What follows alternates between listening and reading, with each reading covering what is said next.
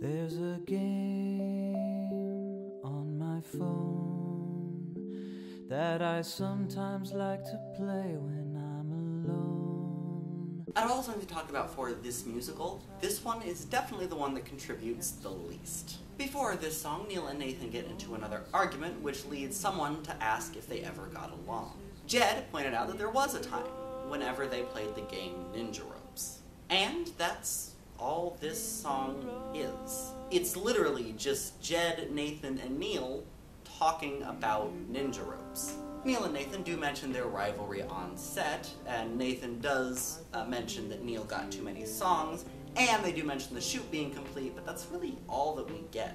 This is pretty much just an advertisement for the game Ninja Ropes, which worked, incidentally. And the thing is, the other songs that don't necessarily reference the movie that much at least allow us to get to know one of the characters better. This one just doesn't. Like, we know that Jed, Nathan, and Neil like Ninja Ropes, but that's pretty much it. There's one last thing that I want to say about this song before I wrap it up. This song has probably one of the longest endings of any song on here, ending with a, as one of the cast members points out after the song, really long fake guitar solo.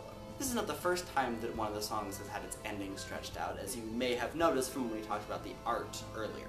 This is because it's a commentary, so they need to stretch out some of the song so that it will actually fit the entire length of the movie. It's a little thing, but it's something that I always enjoy. So that's it for this week's song. Tune in next week for next week's song. See you then!